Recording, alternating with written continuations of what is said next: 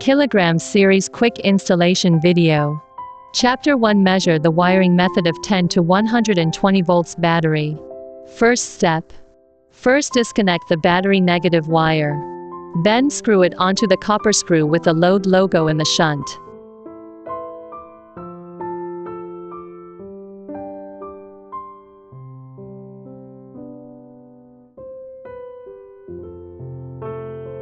Second step.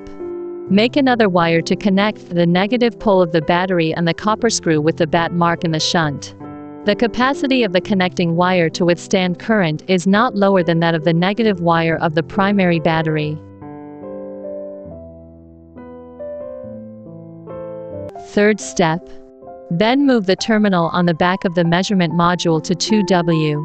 Use the 4P cable to connect the shunt and the measurement module.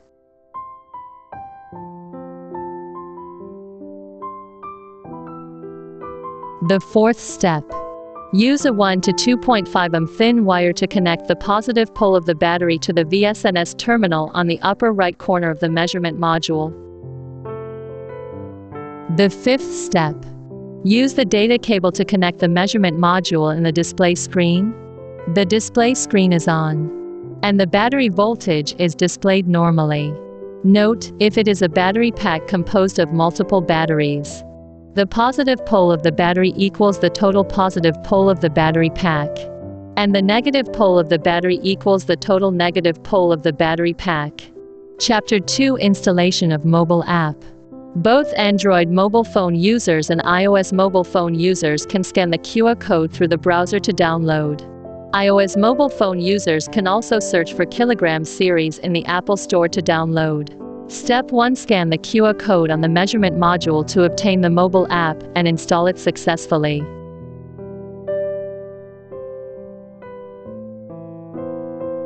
Step 2. Turn on the Bluetooth of the mobile phone. Step 3. Turn on the phone location. This is required by the Android system. We solemnly promise not to collect any location information. Step 4. Open the mobile phone app to search. Select the BTG00X device and read the measurement information of the device. Chapter 3. Capacity initialization settings. Both the mobile app and the display can complete the capacity initialization settings. Before the first use, you need to correctly set the effective capacity of the battery and the current remaining power percentage. If the effective capacity of the battery is unknown or the current remaining capacity is unknown, the following steps should be followed. A. Empty the power of the battery pack or put it until you don't want to discharge it. At this time, the power of the battery is 0 by default.